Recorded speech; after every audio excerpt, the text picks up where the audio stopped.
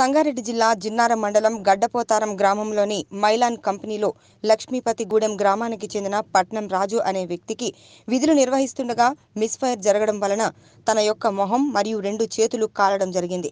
దీనికి తగిన న్యాయం చేయాలంటూ జిన్నారం మండలం ఎంపీపీ దమ్మగౌని రవీందర్ గౌడ్, స్థానిక ఎంపీటీసీ జానాబాయ్, స్థానిక సర్పంచ్ ప్రకాష్ చారి, లక్ష్మీపతిగూడెం గ్రామ సర్పంచ్ జీవన్, ఉప sarpanch Ashok, D Yadagiri, B Srinivas, P Krishna తదితరులు కంపెనీ యాజమాన్యాన్ని కోరడం జరిగింది.